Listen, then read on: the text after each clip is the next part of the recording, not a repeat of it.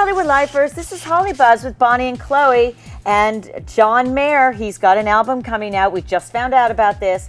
And he has got a song that is completely directed at Taylor Swift. Yes, funny. So it's called Paper Doll. And although that title might sound like a diss, here are the lyrics. It says, somebody is going to paint you a new sky. And that's in reference to Taylor's song, Dear John, in which she sings, you paint me a blue sky and then you turn it to rain. But I think that he's being nice and he's saying, listen, although it didn't work out with me, young little Taylor, you will find love again. See, and I think he's dissing her. Number one, I don't think that you write a song about an ex-love if you just want to say something pleasant and sweet about them. Now, he also refers to her 22 song, and he says, you've got 22 different personalities. Okay, in well, you. he says you're like 22 girls in one, which you could take it like that, or you could take it as you're this magnificent woman that has all these qualities to offer. Or you could take it that you're psychotic and you're like Sybil and have like a whole bunch of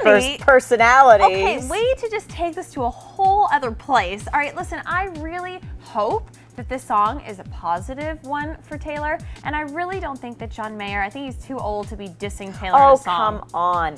He is not too old. The guy, he can't make up his mind. He can't settle down. He's been with Katy Perry. He keeps breaking up with her. He can't make a commitment.